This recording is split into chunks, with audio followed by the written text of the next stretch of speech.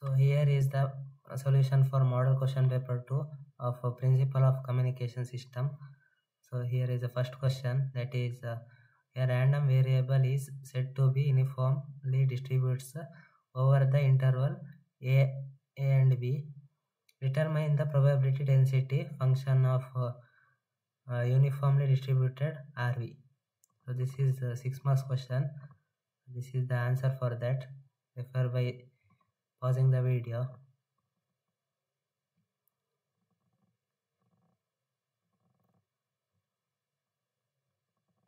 The next question is, determine the characteristic function of a Gaussian random variable with a given mean and variance. This is a 8 marks question.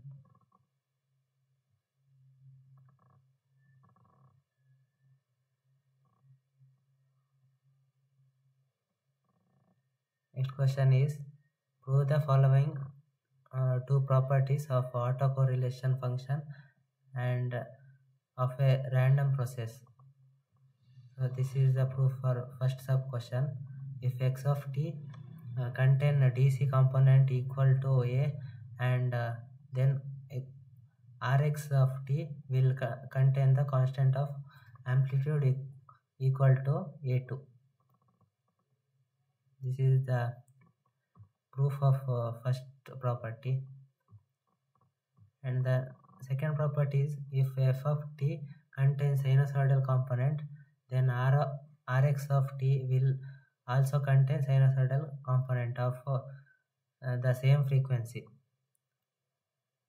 So this is the proof for second property. Next question is, define correlation, covariance and correlation coefficient. This is 4 marks question. So this is the definition of correlation. Correlation is a measure of the similarity or relationship between two signal or database. It quantify how much one signal resemble another, and is used to determine the presence of strength and direction of linear relationship between the signals. And here is a covariance. It gives joint expectation of two of the variables x and y. It denoted by the symbol lambda xy. This is the formula for that. Covariance of x and y is lambda xy, where mx is mean of random variable x and my is mean of random variable y, and these are constant. Next is a covariance coefficient.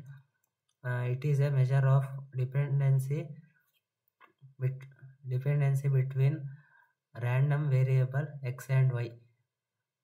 It is defined as ratio of covariance, that is lambda xy. Here in the question only definition is asked for 4 marks question. Then till here it is enough. This is for reference, you can take this.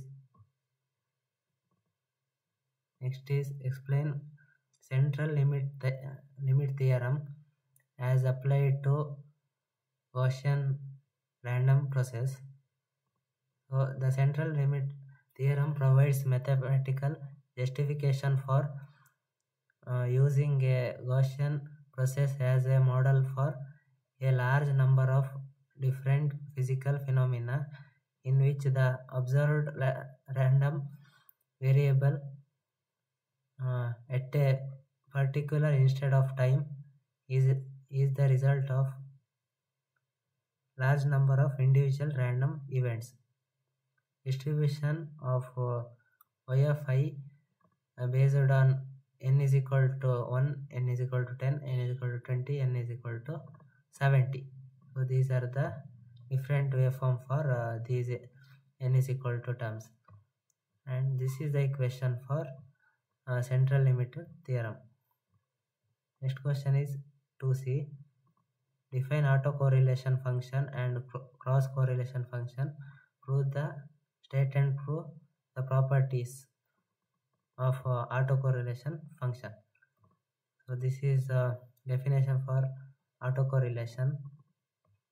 It is a random process x of t is the expectation of product of the two random variables, that is x of t1 and x of t2, obtained by observing x of t at time t1 and t2, and this is the equation for that.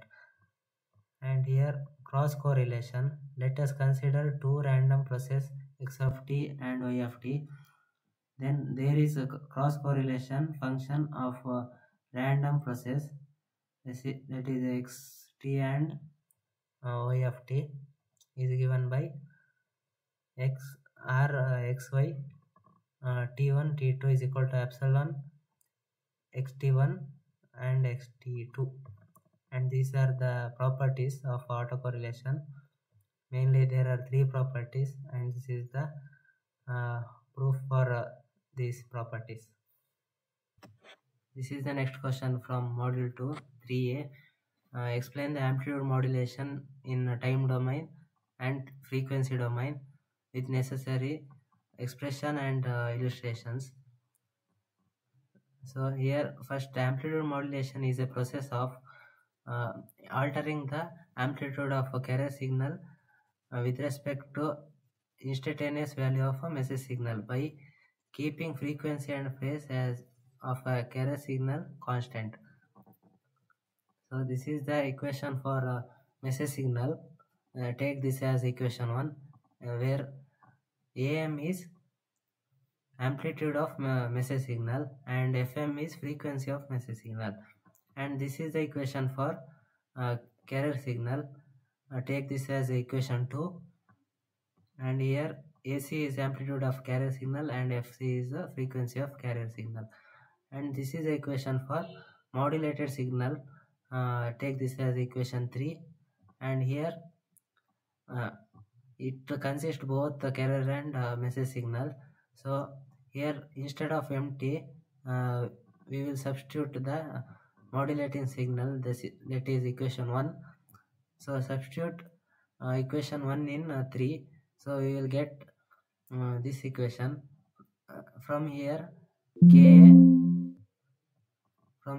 Kam we can replace by mu, that is modulation index. So after that we will get this equation. After that we will multiply AC and cos 2 pi FCET to this equation, and from this we will get this final equation. Here cos 2 pi ft and cos 2 pi mt is there, so we can use this identity cos A and cos B. So we will get that final equation as this is the equation for S of t, that is modulating signal, and this is the final equation for time domain. And for frequency domain we will apply Fourier transform to this equation. After applying this we will get this equation. So this is the waveform for spectrum representation. Here this is AM by 2 and this is negative FM, this is positive FM, that is frequency, and here for modulated output, here USP is upper sideband and LSP is lower sideband, and here also same. And this is for frequency domain, and this is for time domain. Here you can see for modulated signal, message signal, AM is there. You can refer this. Next question is, with the necessary schematic of square law circuit and expression, Explain the generation of AM. So this is square law diode modulator circuit.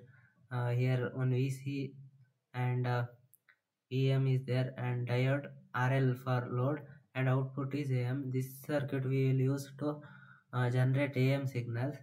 And here some equations are there, that is VC is equal to VM is equal to, and I is equal to AV plus BV square. And this is the explanation for this circuit. And here the waveform, that is AM waveform, that we will get as an output from this circuit. Next question is generate a MATLAB code to generate amplitude modulation and demodulation waveform and display the spectrum. So this is the code for amplitude modulation as well as demodulation.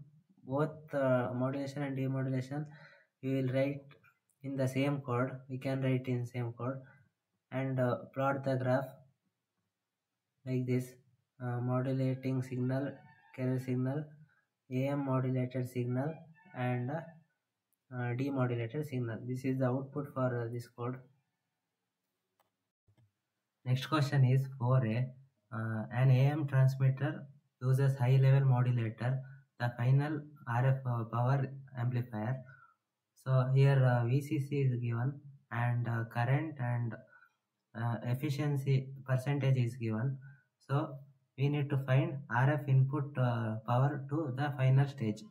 So this is the formula for RF power, that is PI is equal to VCC I. So VCC and I is given, so substitute here. So we will get the P value, and next thing it is asked that how much power is required to 100% modulation. So this is for 100% modulation. PM is equal to PI by 2. So we will get 84 watt. It is required for 100% modulation. So the next question is explain Lie diagram of amplitude demodulator using a diode detector. So this question I already explained in model paper 1. So I will tell in briefly. This is the simplest and most widely used amplitude demodulator is diode detector. So this is a circuit for a diode detector. It contains diode and one RC filter, and input is AM signal. This is also called envelope detector. So here in carrier signal we can see both positive and negative half is there. So we only want positive half cycle. So here for that one diode is there. It will reverse bias in negative half cycle and forward bias in positive half cycle. So we will get only the positive half of the carrier frequency. So from this RC filter, this smooth curve is we obtained, that is the envelope produced by charging and discharging of C1, that is a capacitor. So this is the explanation.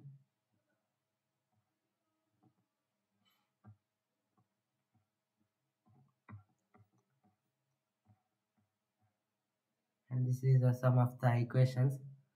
And next question is working of a lattice type balanced modulator. So this is the circuit for lattice modulator, and these are the components, that is diode is present, that is D1, D2, D3, D4, and two transformers are present, that is T1 and T2.